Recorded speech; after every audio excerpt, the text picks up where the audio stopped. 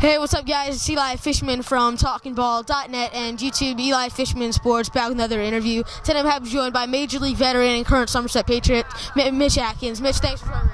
No problem, Eli. Anytime. Thank you so much for coming on. You were drafted in the 7th round of the 2004 Major League Baseball draft by the Cubs. Out of high school, you had committed to Elon College, and going through your mind, what was going through your mind when you got drafted, and was it a hard decision if you wanted to go play pro ball or go to Elon? It was not a hard decision. Pretty early on in my career, especially high school career, I knew I wanted to go pro, so all my time was focused on getting drafted, and once I got drafted, it was an easy decision. Throughout the Cubs organization, going up from every level, you kept improving. What were some of the things you worked on and learned throughout the Cubs organization that helped you be such a great ball player?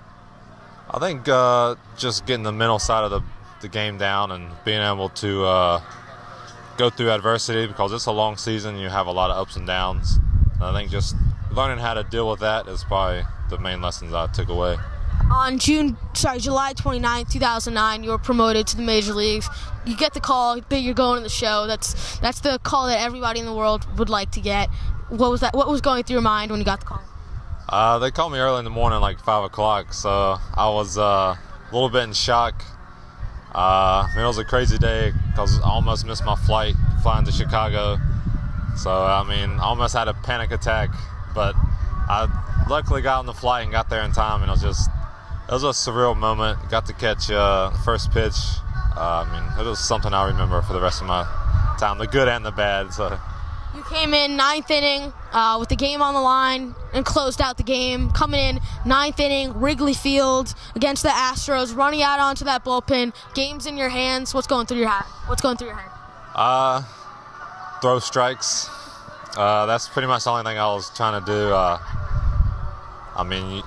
When you're in that situation, you got weak legs, and you're just trying to keep it simple. And all I can remember is just trying to throw strikes, and it worked out for me. Playing so long in major and minor league baseball, you got to face some real great ball players at the dish.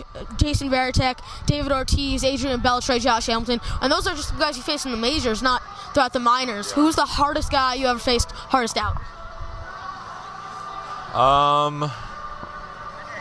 That's hard to say. I faced a lot of good hitters. Probably those guys on Boston that you mentioned, Ortiz. Just when you're facing those guys, you got to be good, and if you make a mistake, they're going to make you pay. So.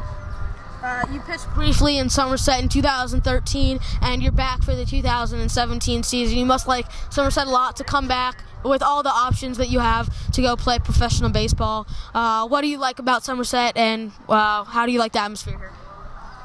That's the reason I keep coming back. John's awesome. Brett's here. Domel's here.